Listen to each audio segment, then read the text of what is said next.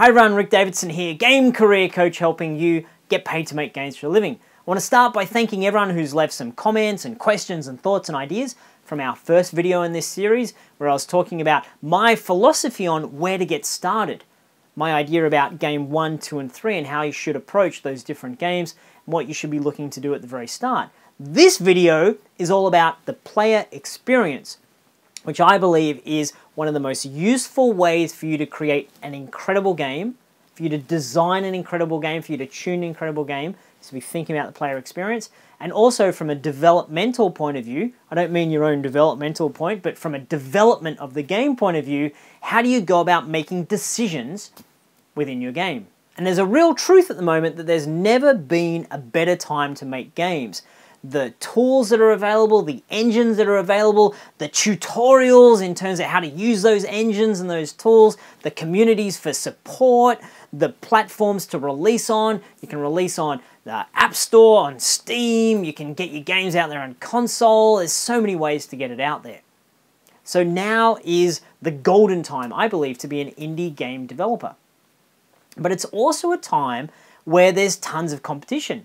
And we hear all the time about the App Store is flooded and there's so many games and there's a bazillion games released every single day. Maybe not a bazillion, but a lot of them. And it can be very overwhelming. It can say to you, maybe you shouldn't even start. You can stop before you've actually started.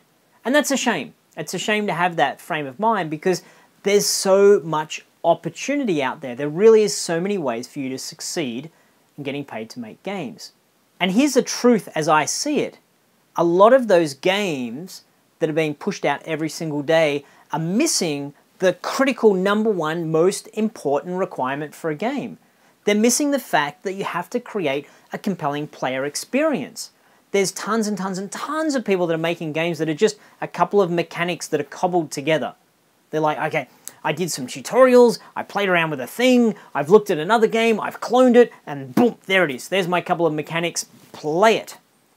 And when you play those games, it feels hollow. And often players can't articulate it. They're just like, oh, it feels blah. And what they're talking about is there's no experience. There's no excitement. There's no engagement. I'm not being immersed. And as indies, we do one of two things. We just cobble together a blob of mechanics and say, there it is. Or we create some sort of massive, fully detailed, in-depth narrative about the princess is lost and we have to go through the journey of the galaxy and there's the 17 daughters of the king, but what you see in the game is just like a little pixelated character. And you're like, well, the story is great in our heads. The creator of those games see the story, but it doesn't translate. Because again, forgetting about the experience. And all these things, when I'll tell you about the player experience and how I use it, you'll be like, oh, I get it. I get how it all fits together. And there's two ways that for you to be really savvy about your player experience will help you. One is you'll make a better game. It's a truth. You will make a better game if you have a compelling player experience, a cohesive player experience. So that's one way. The other big way is that it'll help your choices and decisions in terms of where you prioritize your features, where you prioritize your scope, and also how you approach your marketing. And this is one of the secrets that a lot of people don't realize is you don't look at things modularized on your game and say, okay, here's the game mechanic, and here's the game art, and here's the game marketing. We'll do that, and then we'll do that, and we'll do this, and have them not joined together. If you take that approach, it's really difficult. It becomes really hard to know what to do. But if you've got one thing that wraps it all together, everything flows from that. It becomes so much simpler. So that's what I want for you. That's why we're talking about this now, is to make a better game and to make it easier for you to develop your game. So let's dig in and have a look at the model and start to flesh out what I'm talking about with this player experience. So I'm going to put up here, and we'll see if I can actually fit it in there, the player experience. And then underneath the player experience, we have a number of sub areas that I'm going to draw badly and then talk about. Okay. So what do I mean by player experience? I'm talking about the mood. I'm talking about the feeling. I'm talking about the emotion. I'm talking about the consistency. let me give you a couple of examples of how I've used player experience as the glue that holds, and these are the other components of your game and your development we'll get to in a moment, how it acts as the glue. When I was working at PopCap as the game director on our project, we looked at what were we making. We were making a hidden object game. That was what the studio specialized in, so that was what our team did. And the success of our franchise had been based upon one very simple aspect, which is the joy of finding things. The joy of finding things. Now, it sounds really obvious when I explain it to you, like, well, of course you do that.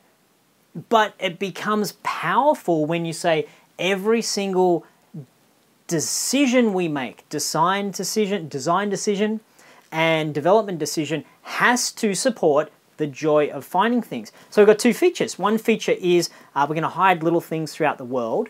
This was, the game was Hidden Agenda, and this is one of the innovations that we had, hide things throughout the world, throughout the metagame world. And was it joyful finding it? And we thought, yes, it was, and it would be, and people would enjoy that, which they did. They loved it. And comparing that to another feature, which might be, say, for example, leaderboards, which, you know, it's an important kind of thing to have leaderboards, but which of those do we do first? Which do we put our time and energy into? Which do we hang our game on?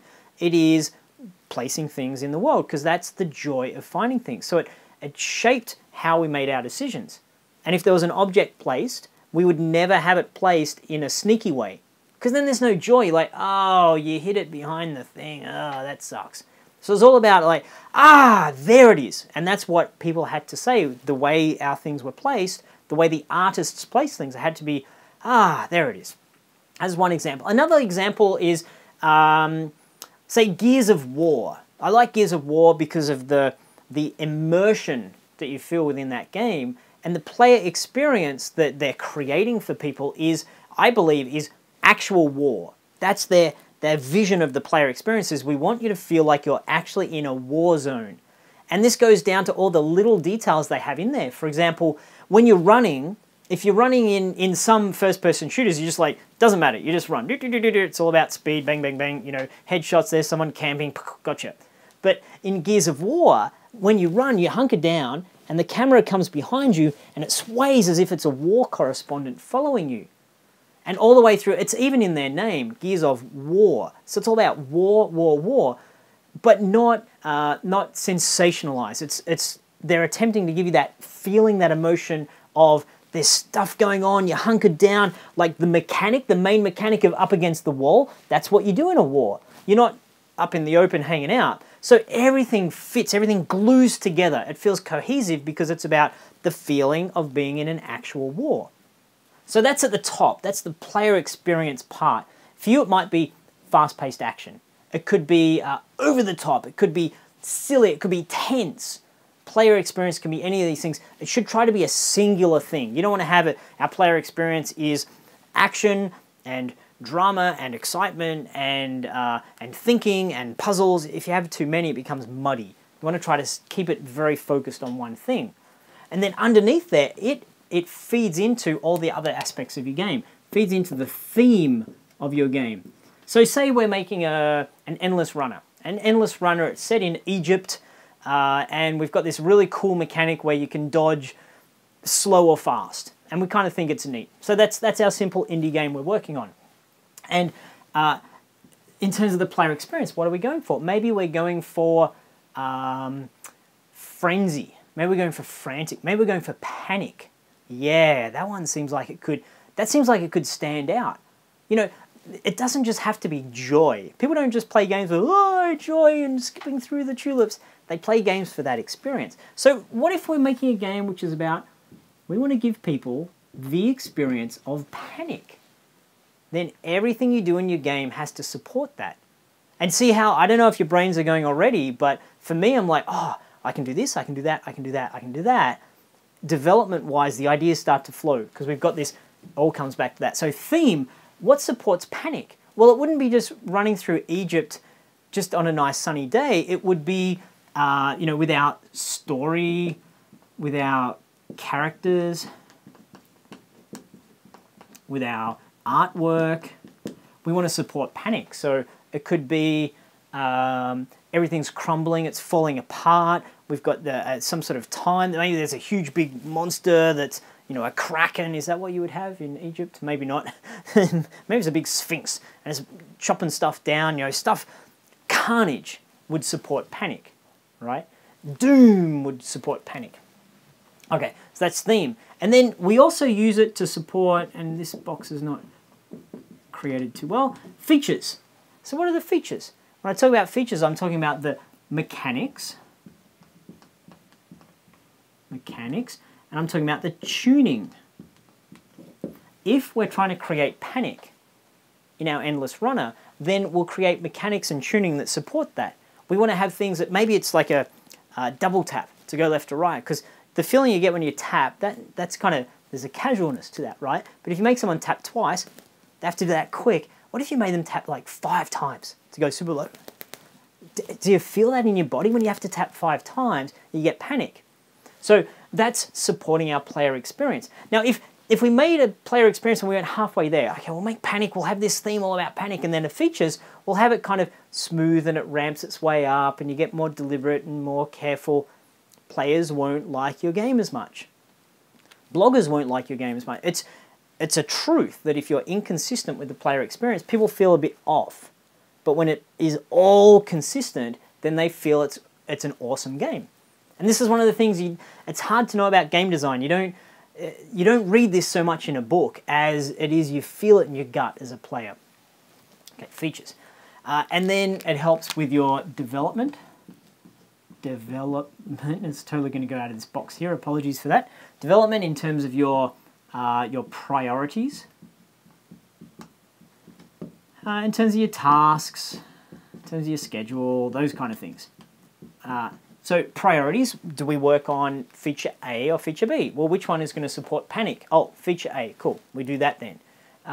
In terms of the specific task, how long do we invest in it? How much time do we put towards it? So it really helps you know how to make choices, how to make those low-level choices. Do we spend a ton of time in making our game look like the most beautiful game ever created? Well, probably not if we need panic. We probably want to have particle effects, lots of explosion and bling and over-the-top noise. That might be more important than kind of beautiful textures. And then finally, the big one is using player experience to help your marketing. This is one of those things, man, once I figured this out, it made my communication, my marketing, my emails to YouTubers and bloggers, made everything so much simpler. Marketing. Okay, because when it comes to marketing, you know what to say. You know what to say. For example, our player experience, not just our theme. If we're talking about, it's ancient Egypt and not just our mechanics, we're talking about endless runner. If you approach a blogger or a YouTuber or a forum or a community and you say, I'm making an endless runner in ancient Egypt, people will be like, oh, who cares?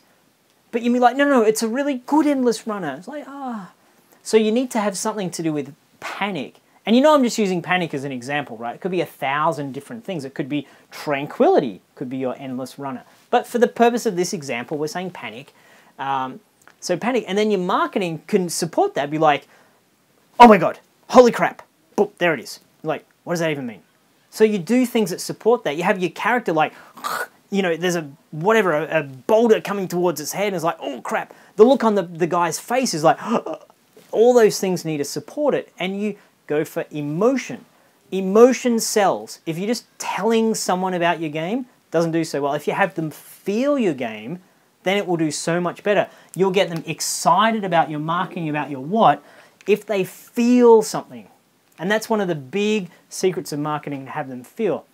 And in our next video, I'm going to talk about how to really leverage that. What's the core? What do you really need to be giving to people when it comes to marketing? You know, we've talked now about the feeling, but how? How do you package that and give that to people so that they see your game, they know your game, they want to talk about your game? Anyway, I hope this video has been of service to you. I hope you've got something out of the player experience and our discussion about that. Any questions, any comments, I'd love to hear from you guys. Throw them in the comment box below.